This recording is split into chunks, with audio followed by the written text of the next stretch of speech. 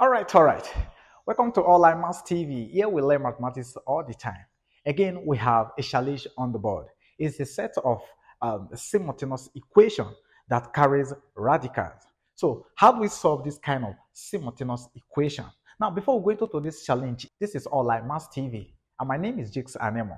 Here we learn mathematics all the time. If you're new to this channel, kindly subscribe. And when you subscribe, do well to turn on the bell notification button so that you get notified whenever we drop an amazing video like the one you're about to watch right now. Now, without much waste of time, let's go into today's business. The question reads, m plus n equal to 72. So we should take this as equation 1 and m to the power of 1 all over 3 plus n to the power of 1 all over 3 equal to 6. This is our equation 2. What will be the values of m and n? So how do we solve this kind of a simultaneous equation? All right, so let's take our solution. So you'll have your solution. So we put down our question, which is your m plus n equal to 72 as our equation 1. Then we have our m to the power of 1 all over 3. Let me write this word. Plus our n to the power of 1 all over 3 equal to 6. This is our equation 2. Good. Now, if we look at this, what we do here first is to bring in another alphabet to represent your m to the power of 1 all over 3 and also n to the power of 1 all over 3. So from here, let's say here, let's take x. So say let your x be equal to your m to the power of 1 all over 3. Good. So if x is equal to m to the power of 1 all over 3, and here we have m. So what we do to get our m here? If we take the cube of both sides, then we can get our m. So from here, we now have this to be, therefore, our x to the power of 3 equal to our m. Clear? All right. Now, at the same time, we can bring in another alphabet again to represent n to the power of 1 all over 3. So here, let's use our y. So we take here y, let y be equal to n to the power of 1 all over 3. Again, if we are to make n the subject of the formula here, then this will now give us here y to the power of 3 equal to n. Now that we've established this fact, what we do? So from here, we now put in your x and y into our initial equation. So from here, substituting into this equation, we're going to have our equation will now becomes, this implies that m will have x to the power of 3 there, plus, your plus here, what is our n? N is y to the power of 3 equal to 72. Let's give this equation 3. Okay, yeah, let's give this equation 3. Then again, we look at the second expression. What is our m to the power of 1 all over 3? Let's look at it here. We said it's x. So here we now have here to be x plus our y equal to 6. This is equation 4. Any confusion? No. So now let's look at it carefully. We now have equation 3 and equation 4 can be solved easily now. Okay, so we've handled the radicals here now. So now that we've handled the radicals, what we do? We make x or y the subject of the formula from equation 4. So can I say from equation 4? From equation 4, we now make x the subject of the formula. So let's continue on this other side. All right. So if we make x the subject of the formula, this will now give us our x is equal to 6 minus y. So we have 6 minus y. Now let's give this equation 5. Okay, because we'll make use of this again. So let's give this equation 5.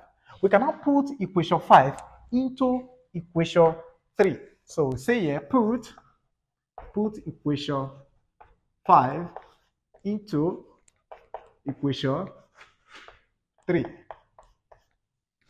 So here we have x. So automatically this will now give us 6 minus y r to the power of 3, okay, then plus our y to the power of 3 equal to 72. Easy.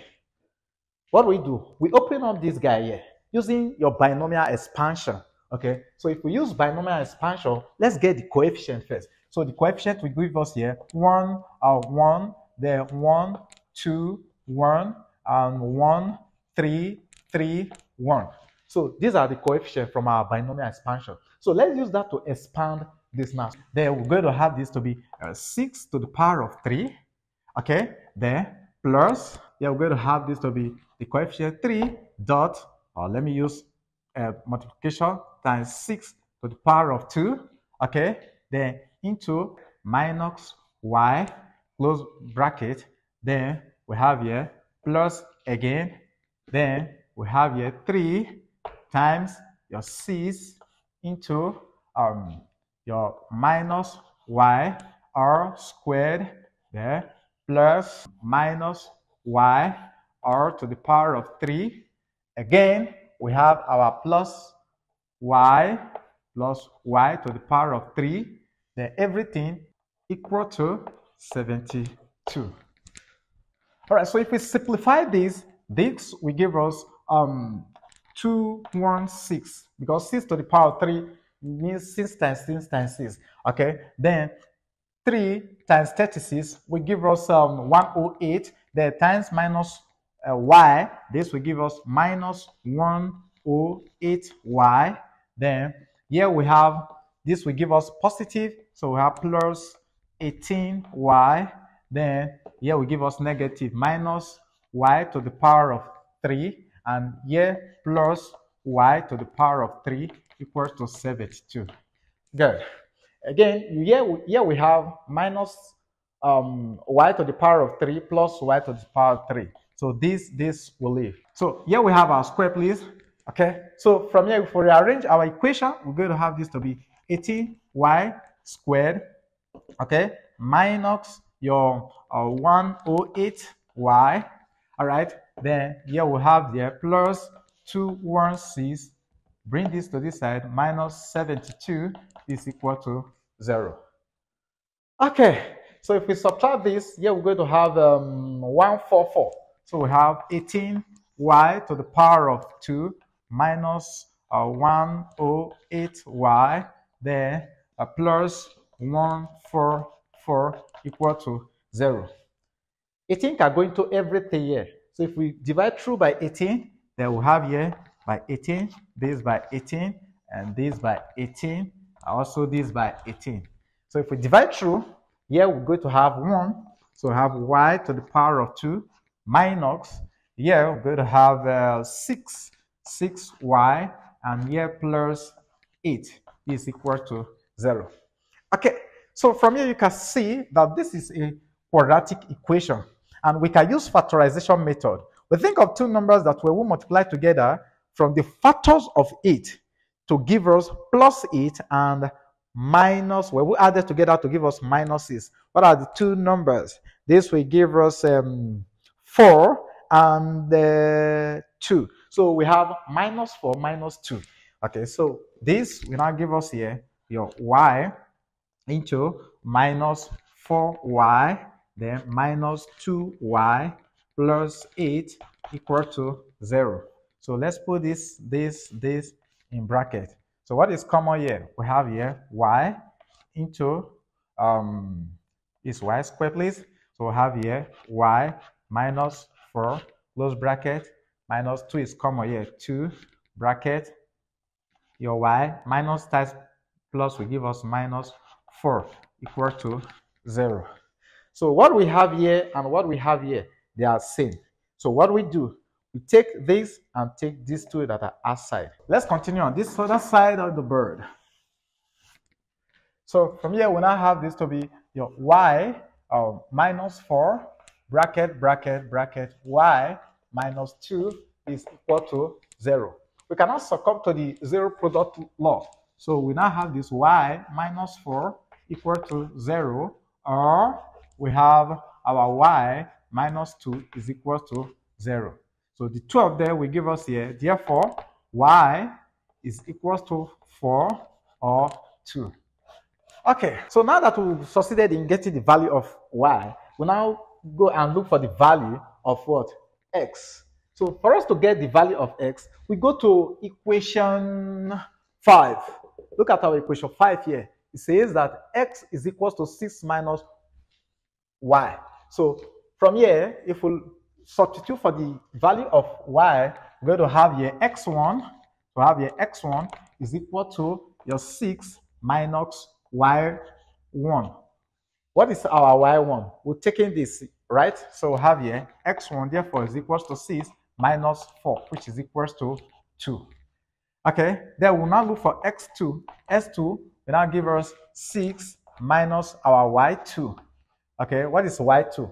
It's 2. So we have here x2 is equals to 6 minus 2. So therefore, our x2 is equals to what? 4. Now that we succeeded in getting our x1, x2, y1, y2, so what we do, we come to this point where we say let x be equal to m to the power of 1 all over 3. Okay, so let's erase this and solve for the actual value of our m and n from here. Okay, so let's take our x1.